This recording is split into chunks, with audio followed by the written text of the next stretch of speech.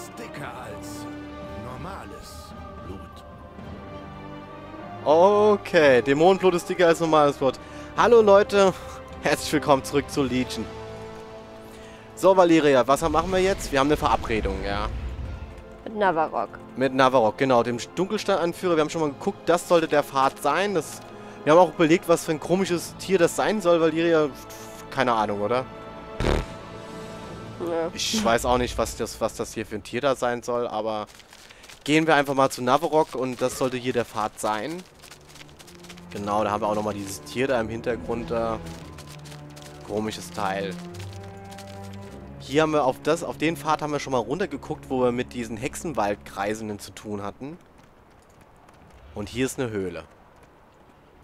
Okay. Das ist die Dunkelsteingrotte.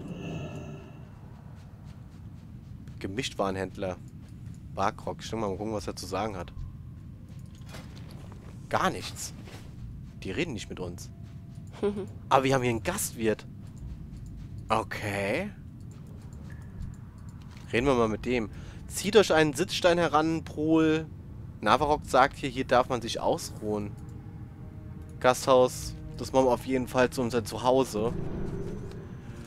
Und ja, ansonsten haben wir unseren Freund hier.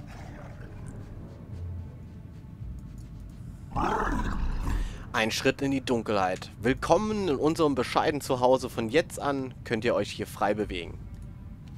Ihr habt mein Vertrauen erlangt, unerwartete Verbündete. Nicht alle Trockbar sind so gewalttätig wie die Wilden, die da Krul der Unterkönig anführt.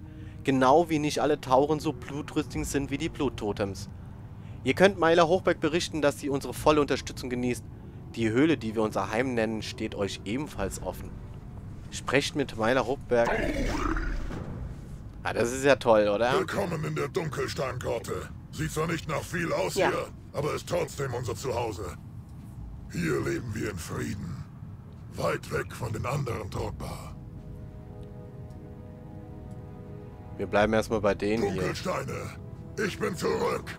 Erweist diesem Helden hier unseren Dank für die Rettung vor den Bluttotems. Genau, haben die sie auch alle gehört, Valeria? Wir sind Helden. Ja. Die sollen mal gefälligst mit uns reden hier. Bevor wir zum Mailer Hochberg gehen, bleiben wir erstmal hier. Oder? Was meinst du? Ja, weil wir eh schon hier sind. Ja, das denke ich genauso. Damrul der Starke. Stemmst du, Prul? Ach lol, die sagen zu jedem Prul, gell? Habt ihr Muckis? Wenn ja, dann könnt ihr diese Hanteln zur Statue von Mucki Prul und wieder zurücktragen. Wenn ihr das schafft, reden wir. Hanteln.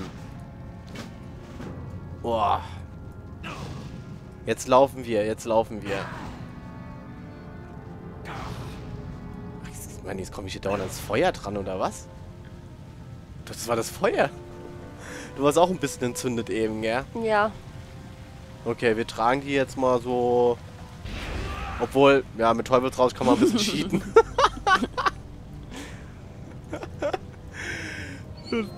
Okay, das ist die Statue. Wir haben das einmal zurück. Jetzt müssen wir wieder zurück. Okay, komm, wir cheaten wieder, oder? Zack. Zack, schauen wir mal, wer Ja, Salto gemacht damit. Seid stärker, als ihr ausseht, kleines Wesen. Boah, bleib weg von dem Feuer, das ist irgendwie nervig. Dunkelsteinrelikte, den Murlocs ist gelungen, einige unserer heiligen Relikte zu stehlen und sie in die tieferen Bereiche der Höhle zu verschleppen. Glaubt ihr, dass ihr die aufspüren könnt, während wir uns aufwärmen? Bringt die Ketten des Widerstandes, das Rad der Seelenstärke und die Kursroute zurück. Okay, was hat er noch? Grul Ru. Üblicherweise sind die Murlocs uns gegenüber eher scheu, aber irgendein größer von ihnen hat sie in unsere Höhle geführt und jetzt werden sie übermütig? Ey, wir meinen jetzt nicht den König, oder? Tötet ihren Anführer, ich glaube sein Name lautet Krul Ru oder so ähnlich. Nee, das ist der nicht, das wäre nicht so toll. Ja. Diese Murlocs werden uns lästig, sie huschen durch diese Höhlen, als würden sie ihnen gehören. Sie haben sogar ein paar unserer wertvollsten Relikte gestohlen und sie mit ihren fischigen Flossen betatscht. Tötet ein paar, damit ihnen klar wird, dass sie hier nicht das Sagen haben. Gerade mal 8. Okay. Lass uns mal kurz einfach nur mal da hinten in der Höhle nachgucken. Hier geht es auf jeden Fall irgendwie runter.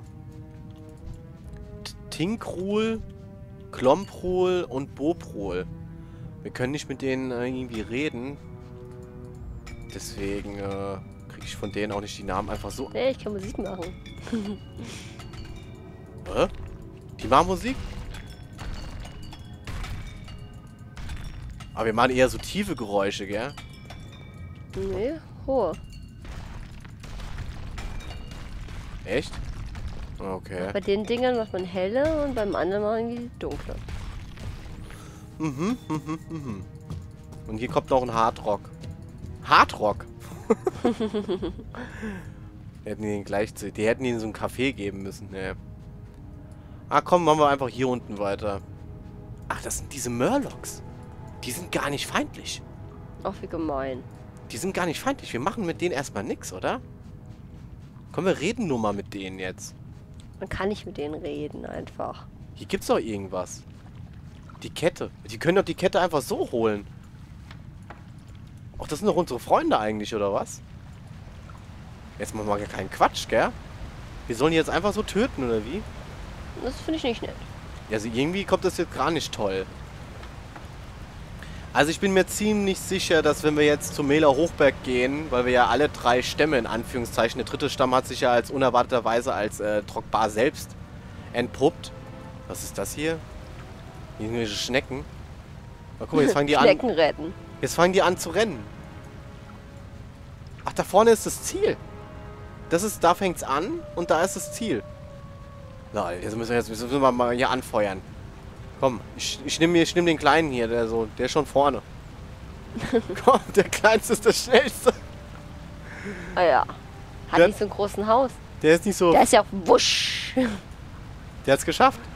Yeah, wusch hat gewonnen. Okay. Jetzt mal gucken, was passiert, wenn die anderen jetzt auch ins Ziel kommen.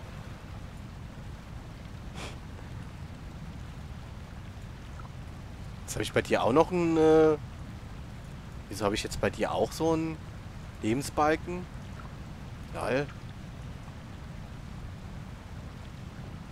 Komisch. Ne, brauchst ja nicht. Okay, jetzt sonst ja nichts. Ja gut, dann es sieht ganz so aus, als wir könnten... Ach, hier sieht es wieder ganz anders aus. Hier gibt es... das ist dieser Anführer. Den müssen wir halt wirklich platt machen, gell? Valeria. Schneller Busch. Wo bist du denn? Geht's da weiter oder was? Hä? Ja, das ist so ein Trockbar, wie die heißen. Das ist Bum Bum von Brulov. Und das Wuschs größter Fan. Ey, sag mal, wieso will denn der einen, dass wir mit dem Murlocs voll abgehen? Wir sollen die ja hier töten und dann gibt's ja einen, der sich mit denen auch noch angefreundet ist oder was? Ja. Guck mal, der hat so einen lustigen Helm auf. Na gut, Valeria, dann komm mal mit. Laufen wir hier weiter. Das Schneckenrennen, das nimmt hier gar kein Ende. Jetzt laufen die sonst wohin. Hier oben gibt es jedenfalls den Anführer von diesem Murlocs, der Probleme macht. Ist hier schon irgendwas, was wir zurückbringen sollen? Ja, hier. Wo? Die Kursroute. Ach lol.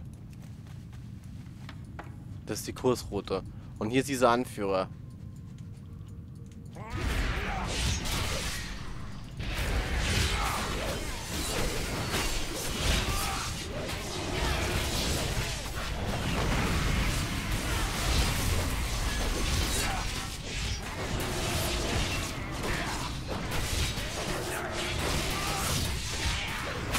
Ruhl. Ob die Murlocs uns noch nie mögen jetzt werden? Also eine Sache... Ach nee, der hat die 3. Sache gehabt, oder wie? Okay. Dieses Dunkelstein-Relikt haben wir jetzt auch... Das 3. hatten wir jetzt auch irgendwie.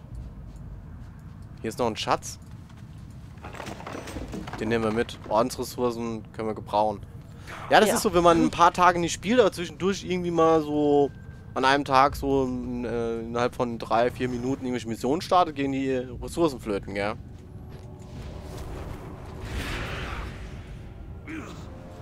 Naja. Ja. Dunkelstein-Relikte. Wir haben diese Relikte über Generationen hinweg behütet. Bevor die Murlocs sie in ihre fischigen Flossen bekommen haben. Kette des Widerstands, das Rad der Seelenstärke und Kursroute. Ihr habt sie gefunden, auch wenn mir nicht ganz klar ist, wie ihr sie alle gleichzeitig tragen konntet. In Ordnung, Pruls, an die Arbeit. Was hat er jetzt vor? Das hat er... Warte mal, mach mal zu. Der hat jetzt irgendwie... Das Rad der Seelenstärke? Ah ne, der hat einfach mit denen gesprochen, die trainieren sollen, ja? Oh Mann. Rul. Das sollte so einige der Murlocs zum Abhauen bewegen, weil wir den Anführer gekillt haben. Der hat einen ziemlich guten Ledergürtel. Und die Armschienen sind auch nicht schlecht, aber... Ja, nehme ich das. Direkt anziehen, sonst vergesse ich das wieder. Naja, wir kommen aber nicht weiter, Valeria, gell? Hast du auch schon abgegeben? Ja. Guck mal, wir können hier an der Seite vorbei, aber wir kommen nicht weiter. Wir müssen ein paar von diesen Murlocs hier irgendwie... Ach nö. Ja, irgendwie ist es Käse, gell? Guck mal, die stehen hier einfach nur rum. Das gibt's nicht, ey. Also irgendwie ist es komisch. Gut, Murlocs sind ja immer unsere Feinde gewesen, aber... Komm jetzt. Aber seit... Jetzt pull ich mal. Oh nein. Jetzt bin ich einmal hier so entlang geteufelt rauscht. Ah, ne, ich habe hier keinen mehr. Erstmal alles dann. Da waren aber 6 Stück weg, oder? So, noch die 2. Die anderen sind aber immer noch freundlich gesonnen. Ich weiß auch nicht, irgendwie diese Tiefhöhlen-Murlocs, die sind alle so ein bisschen komisch. Oh, jetzt haben wir wieder so ein Erntegut. Die zweite Tasche. Sehr schön, sehr schön. Wir können einfach hier entlang gleiten.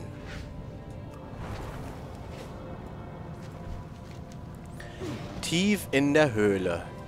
Ich konnte die Echos ihrer Muruls in der Höhle hören. Sie werden es sich nächstes Mal gut überlegen, noch einmal unsere Sachen anzufassen. Okay, das war unnötig. Hm. Nichts passiert. Es geht bei dem gar nicht weiter, oder? Ach, wie gemein. Ja. Okay, Leute. Sonst gab es anscheinend zumindest vorerst erstmal nichts mehr bei diesem Dunkelstein-Trockpaar. Aber, Valeria, hier unten habe ich was gesehen. Ich glaube, das hört sich irgendwie direkt lustig an, weil wir können hier irgendwas benutzen und das ist ein instabiles Fass. Okay. Oh, fuck, jetzt bin ich fast runtergerauscht. Komm, wir benutzen das mal zusammen. Okay. 3, 2, 1. Und jetzt rollen wir hier runter. Eigentlich kommen wir da runter, wo die Murlocs früher waren. Ich kann auch gar nicht rauszoomen, falls sich jemand das fragt. Wir haben hier so eine absolute Ego-Perspektive. Muss ich eigentlich lenken, oder was? Nee. Nee, man muss nicht lenken. Da hinten kann man das ja schon erkennen. Wir kommen jetzt genau dahin, wo wir letztes Mal eigentlich diesen einen Totenkopf besiegt haben. Das ist bei den Murlocs. Ja, da kommt man automatisch hier runter. Das war eigentlich ganz lustig, aber... Sonst ist ja eigentlich nichts. Oh je, jetzt sind wir da von unten von der Mordeküste den greifen und fliegen durch diesen Schnodderschnotzenbau. Ach, da vorne ist schon der Donnertotem. Du bist schon da, Valeria? Ja, fast. Oh, dann kann man hier nochmal ein bisschen die Landschaft hier genießen, oder? Hm. Ich drehe mal die Kamera ein bisschen. Das ist halt auch, warum wir jetzt unsere Begleiter wie Akama letztens nicht mehr dabei haben, weil die haben dann manchmal, standen die so im Weg, wenn man irgendwas gucken will, aber ansonsten stelle ich mir das schon cool vor. Dass man mit solchen, mit Akama oder anderen durch die Gegend läuft, aber beim Quest... Meiner stört ja nicht so sehr, der ist ja... Ja, der ist ja, das ist nur ein Schemen, gell. Ach so, wo sind meine Kleiden? Das habe ich ja auch irgendwie jetzt neu belegt. Ist irgendwo hier. Gut, ich muss die Flügel rausholen. Genau. Unerwartete Verbündete. Wir haben alle 3 Stämme. Das heißt, der dritte, der sich hier einführen müsste eigentlich der Dunkelstein-Anführer sein. Ihr seid hier ein gern gesehener Gast. Tja, und Champion. sie fragt ja auch uns, die Champions, ob sich Turok angeschlossen hat. Nö. Kehrt zurück. Unsere Stämme stehen vereint. Ach nee, wir müssen mit Navarok erst reden. Ja, wollte ich auch gerade sagen. Wo ist denn der? Ach, der ist irgendwo da hier. Welcher Pfad ist das? Hier gibt es jetzt sehr viele Pfade. Kommst du, Valeria? Oh, ich laufe jetzt einfach mal durch. Der steht ja am Eingang. Pfad der Lüfte. Ah, der steht am Eingang, so als wären wir hierher geritten. Okay. So als wären wir hierher geritten, das ist klar, gell? Aber okay, reden wir mit ihm. So. Ihr habt meine Leute vor den Teufelstotems und ihren Verbündeten von der Legion gerettet. Nun werden wir euch und euren Verbündeten vom Hochbergstamm gegen den Dagul und seine verblendeten Anhänger zur Seite stehen. Ich bin bereit. Mich macht dieser Ort nervös. Wir sollten uns beeilen, bevor sie es sich anders überlegen, mir freies Geleit zu gewähren.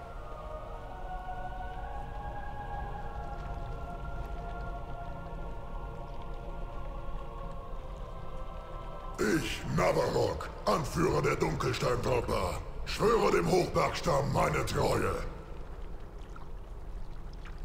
Sehr schön. Schwör deine Treue. Jetzt haben wir alle drei. Wir haben die Stämme vereint. Gemeinsam stehen wir für den Hochberg. Okay, was macht er jetzt? Er reiht sich ein. Jetzt können wir melden. Ich bin Meiler. Ich bin der Oberhäuptling. Ja, der Oberhäuptling. Die hat ja immer diesen Donnertotem auf dem Rücken, ja. Torug ist tot. Durch eure Hand. Er muss wirklich seinen Blutdurst anheimgefallen sein, wenn das geschehen ist. Dass sich die Dunkelsteine jedoch auf unsere Seite geschlagen haben, das ist ein Vorteil, den ich nicht erwartet hatte. Navarok war schon immer sehr viel auskömmlicher als Dagul und seine Brut. Ich danke euch, dass ihr dieses einzigartige Bündnis geschlossen habt.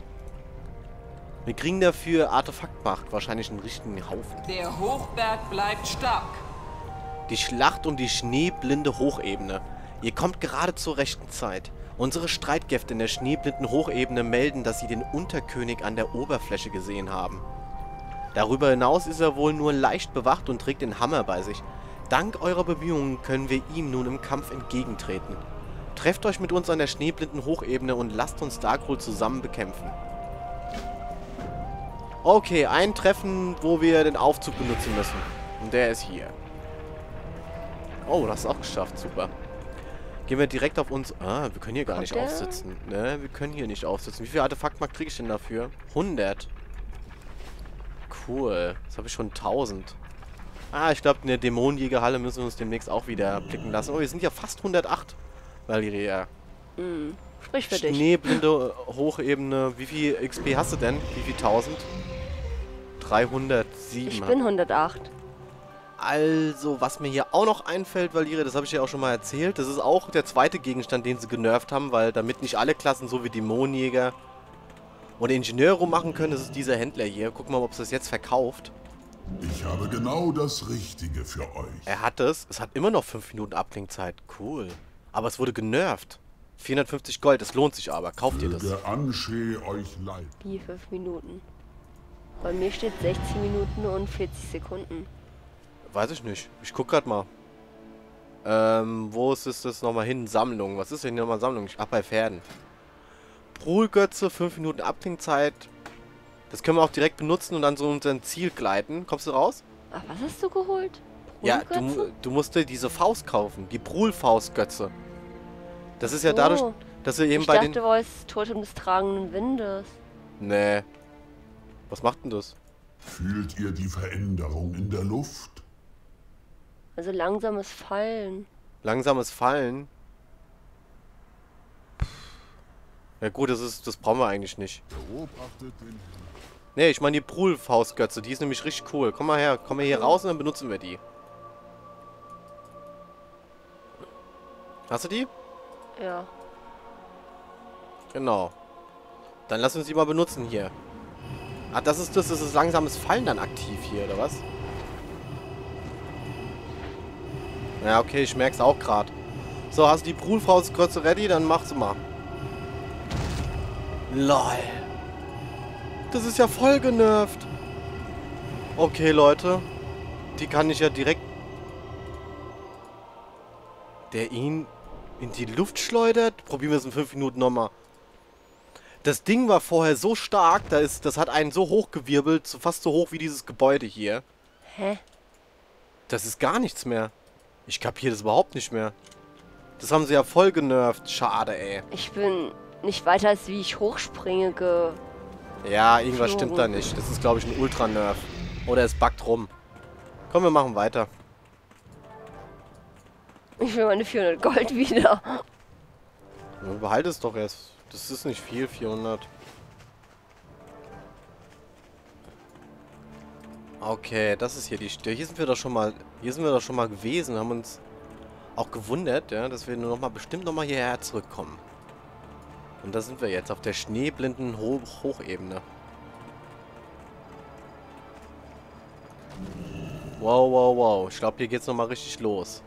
Ich rede mal mit dem Steinpfad. Der Hochberg wird nicht fallen. Verlorene Gefährten, ja. Ne, Haustierleine. Hütet euch vor den Tiefen der Erde. Dann haben wir Lasan Himmelshorn, Häuptling der Himmelshörner, der nichts zu sagen hat.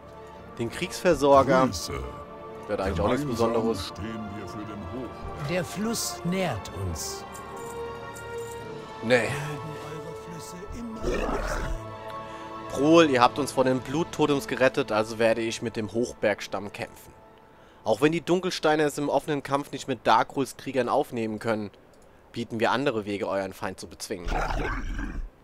Okay, dann reden wir mit Mailer Hochberg. Wir werden den Hammer und unser Land zurückerobern. Das sind eine Menge, Trockbar. Die Schlacht um die schneeblinde Hochebene. Kampfwürmer. Das Dorf der Schneemähen hinter uns wurde vom Ausmaß dieses Angriffs völlig überrumpelt. Ich werde versuchen, dem Angriff der Trockbar hier standzuhalten, um den Zivilisten genug Zeit für die Evakuierung zu geben. Okay. Die Trockbar benutzen Würmer, die ihnen einen Weg zur Oberfläche graben, damit sie dann ihre Truppen in den Einsatz schicken können. Ich übertrage euch das Kommando über unsere Streitkräfte. Setzt sie ein, um diese Würmer zu töten und verhindert so, dass der Feind Verstärkung erhält. Tötet Naxa, Asax und Zist. Wenn ihr auf die Würmer stoßt, ruft uns und wir werden euch zu Hilfe eilen. Die Würmer. Also wenn es etwas nicht gibt, was ich nicht mag, das sind es Würmer. Der Fluss nährt uns. Verschafft uns Zeit. Wir brauchen Zeit, um das Dorf der Schneemähen zu evakuieren. Könnt ihr den Machtsteinen Trockbar entgegentreten und ihre Anzahl drastisch reduzieren? Ich werde meine Heiler anweisen, jeden, der nicht kampffähig ist, in Sicherheit zu bringen. Mögen eure Flüsse immer üppig sein. Okay, wir haben unsere Objektive, Valeria. Jo. Schauen wir mal, wir sollen Naxa, Artis und Zist. Warte mal, da ist ja noch jemand mit der Quest. Navarok auf einmal. Hä? Jemand aber keine. Nee, das ist dem erst gerade eingefallen. Der Belagerungspool. Würmer mögen weder Kämpfe noch die Oberfläche. Sie begeben sich nur dorthin, wohin ihr Meister es ihnen befiehlt. Wenn man sich also im Krieg befindet, sollte man zuerst den Meister töten. Belagerungspool Okrul ist der Wurmmeister der Machtstein Trockbar, die uns vom Norden her angreifen. Tötet ihn. Okay, mal gucken, was als nächstes ist. Machtstein Part 3. Die Kampfwürmer. Die Kampfwürmer sind uns als nächstes. Warum ist auf unserem... Haben wir das hier wieder ready? Nee, haben wir nicht. Wow, voll der Blitz eben. Ja, hier gibt es irgendwie öfters Blitze. Sieht cool aus. Das sieht auf jeden Fall cool aus. Ich war ja auch mal am höchsten Punkt hier auf diesem Berg. Ah, hier ist schon einer. Das ist einer von diesen Würmern. Da sollen wir doch jemanden rufen, oder? Ah, hier kommt das. Die Himmelshörner herbeirufen.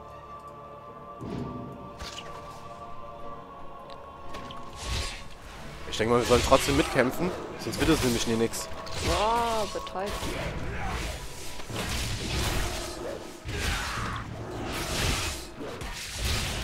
Au! Jetzt hat er mich betäubt.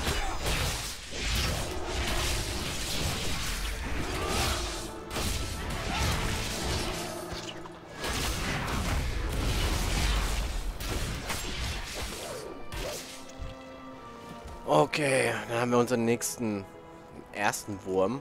Ja. Der nächste ist irgendwie über uns.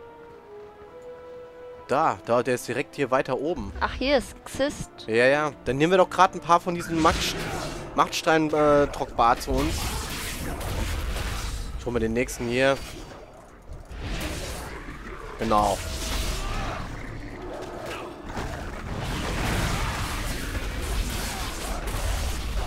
Wow, die haben wir doch schnell platt gemacht, oder? So. Auf jeden Fall. Aber ich habe eigentlich, glaube ich, noch Abklingzeit. Ne, doch nicht. Dunkelsteine. Ach, die Dunkelsteine machen das jetzt.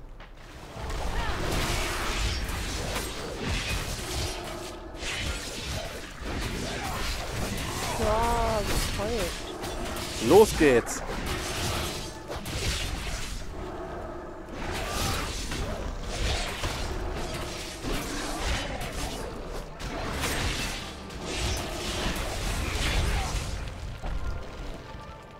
Okay. Es gibt auf einmal noch wieder andere Sachen. Ach, hier ist dieser Belagerungsbrot. Ach nee, Naxa zuerst. Hier, weil wir hätten einfach den Berg hier hochgehen müssen. Ja. Ach Leute, jetzt bin ich wieder falsch. Jetzt kommen die Flussmähen herbei.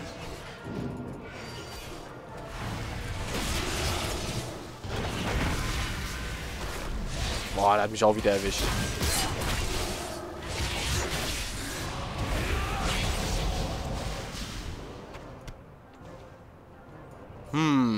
Jetzt bleibt nur noch der Anführer.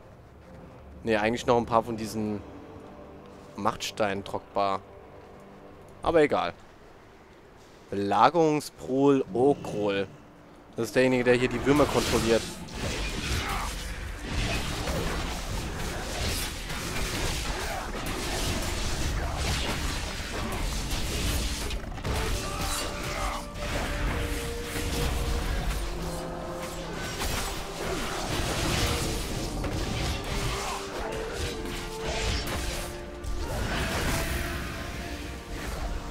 Belagerungswürmer, Feuer auf mein Kommando. Haben wir nicht eigentlich alle getötet? Ich denke schon, oder? Ja. Ich denke, wir können zurück. So, hier noch ein paar von diesen Machtsteinen trockbar. Ja, looten. So, ich denke mal, wir können hier erfolgreich zurückmelden. Nun, da wir wieder vereint sind, wenden wir uns der Legion zu.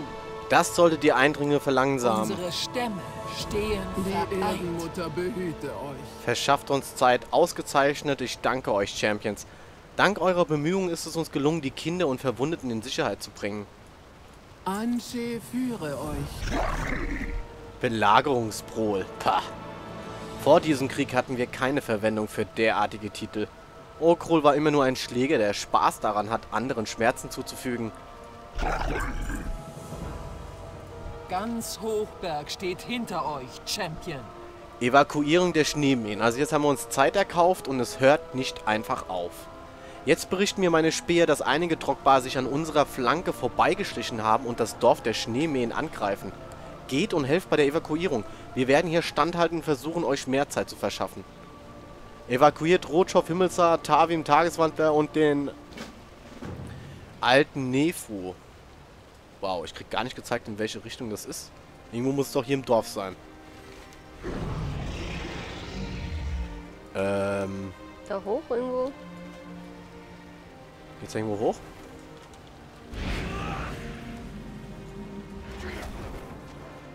Ah, hier sind noch welche, hä? Ja. Genau, zieh mal ruhig ein paar zusammen. Und dann schlitter ich in die rein.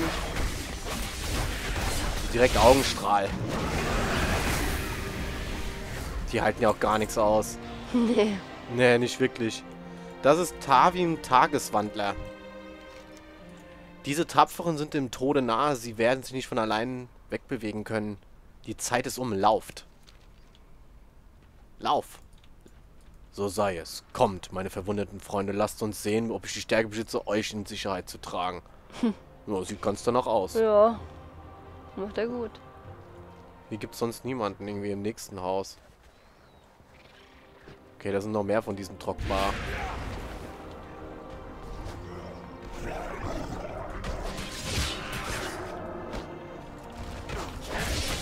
Hast du noch einen bei dir? Okay, ich komm.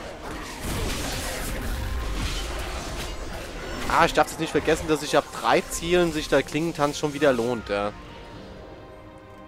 Habe ich noch nicht so drin irgendwie.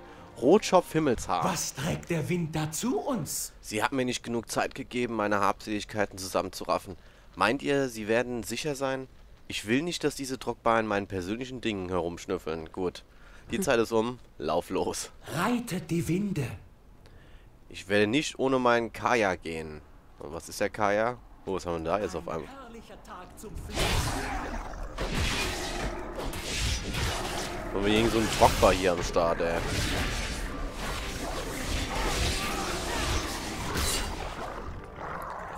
Okay, wer fehlt noch? Der alten... Nefu. Nefu. Hier drin ist niemand. Der alten Nefu, wo soll der denn sein? Irgendwie hier so den Berg hoch, oder? Ja. Das...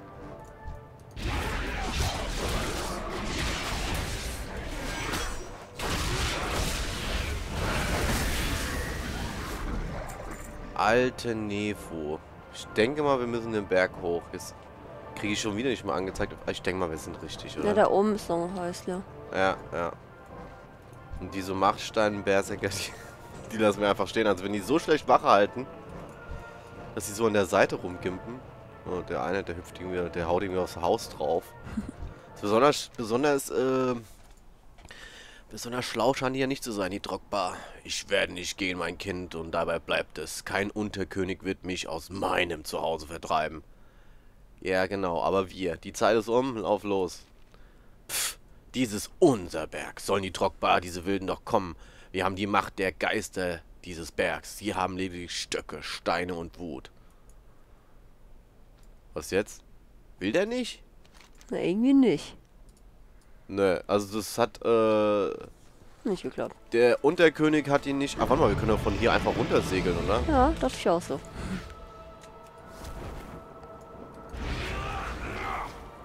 Hui. Einfach runtersegeln.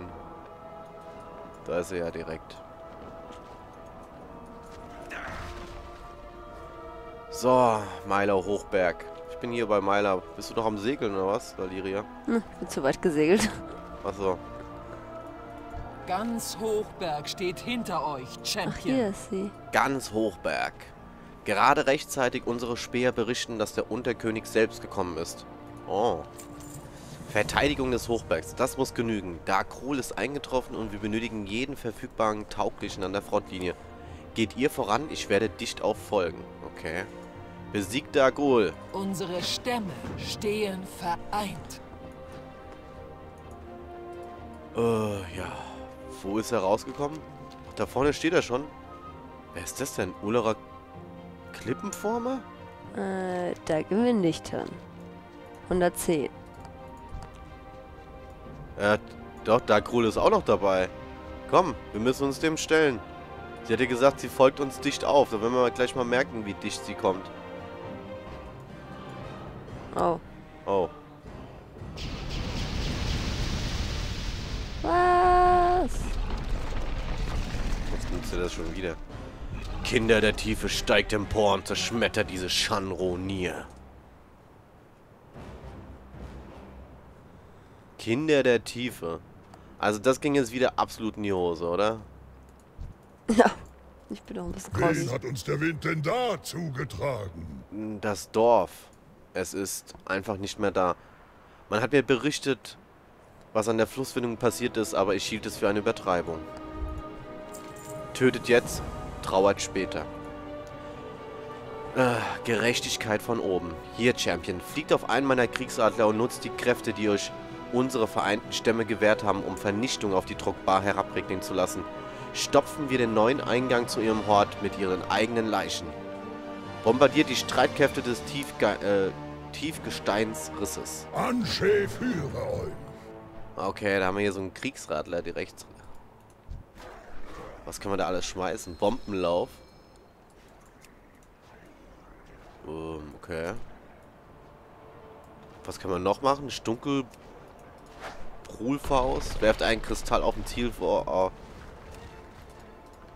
Zielort, um eine Brulfaust zu beschwören. Können wir nochmal machen? Das ist die Brulfaust. Ah, das ist das von den Dunkelsteinen. Sollen wir einmal kurz Vernichtung herabregnen lassen? Bin schon fertig. Ja, ich auch. Oh, Der Himmel ruft nach mir. gut gemacht. Aus Auch aus euch machen wir noch ein Himmelshorn. Der Unterkönig.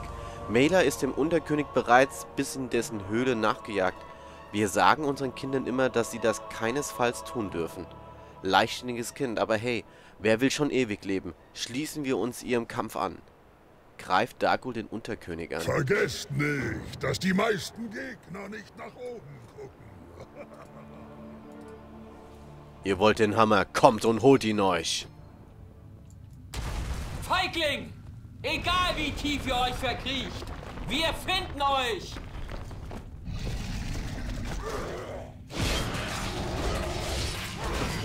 Der Fluss nähert uns.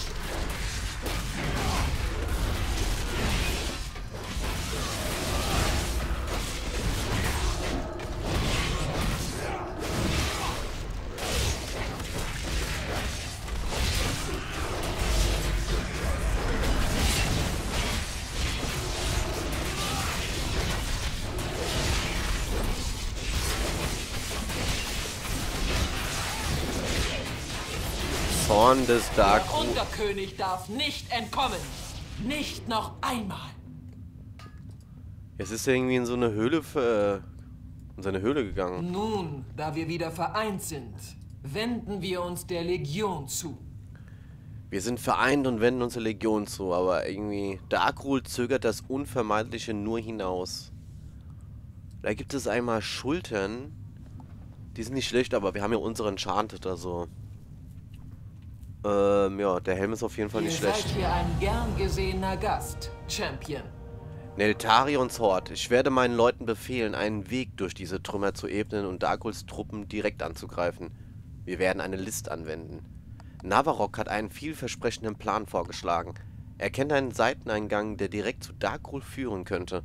Sammelt all eure Verbündeten zusammen und greift die Feinde durch den Seiteneingang an. Stellt den Hammer von Gazgoroth sicher, bevor dieser Schurke den Berg einstürzen lässt. Wir werden für Ablenkung sorgen, damit ihr ihn überraschen könnt. Beschafft den Hammer von Gazgoroth zurück. Der Hochberg bleibt stark. Der Hochberg bleibt stark. Neltarions Hort. Das ist jetzt wieder ein Dungeon, oder? Die Dungeon, ja. Ja. Okay, Leute, dann wird es erstmal Zeit, um hier erstmal Schluss zu machen. Und dann müssen wir halt beim nächsten Mal gucken, wie wir den Hammer von Gazgoroth uns zurückholen. Ja. Macht's gut. Tschüss. Gute Reise. Bis sich unsere Pfade wieder kreuzen.